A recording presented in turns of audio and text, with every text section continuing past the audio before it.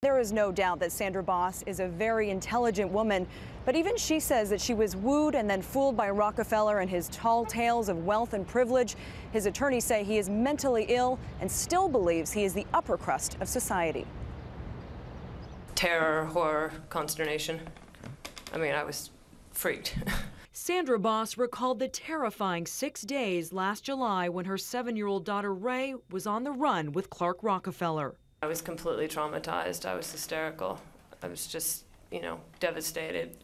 There's really no way to describe it. It was horrible. Mother and daughter were finally reunited, but the elaborate web of lies Rockefeller had weaved began to unfold. Boss had been played, and on the stand she said it all started 15 years before at a Clue board game party. Well, I was supposed to be Miss Scarlet, and so I wore a red scarf. How was he in character? He was Professor Plum, and he wore some maroon-colored corduroy trousers. And Professor Plum, she found out, was not his only fictitious character.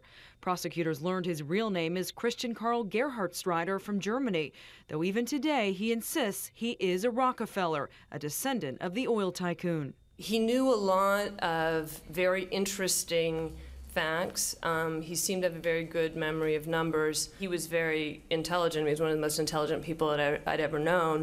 Shortly after their 1995 wedding, Boss described a man obsessed with money who grew more and more controlling. He became much more directive about my movements. What do you mean by that, directive in your movements? Specifically, what does that mean? Well, he wanted to walk me to and from work every day. He began to be less supportive of my seeing my friends. Money was a source of tension. Boss said her husband frequently complained she wasn't earning enough. I observed that he could get a job that paid and contribute. Had the defendant, to your knowledge, contributed any significant amount to your family finances?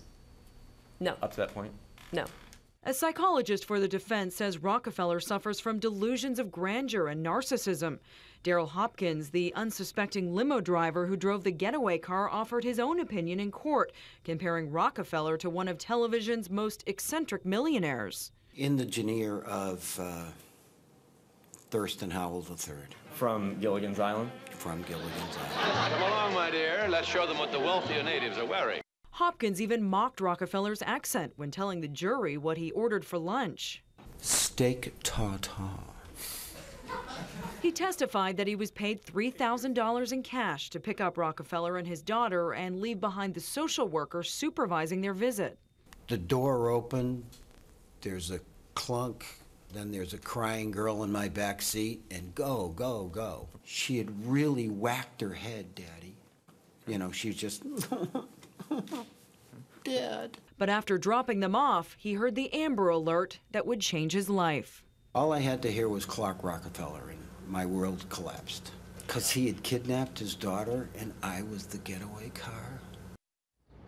And Sandra Boss is expected to be cross-examined today, also expected to take the stand.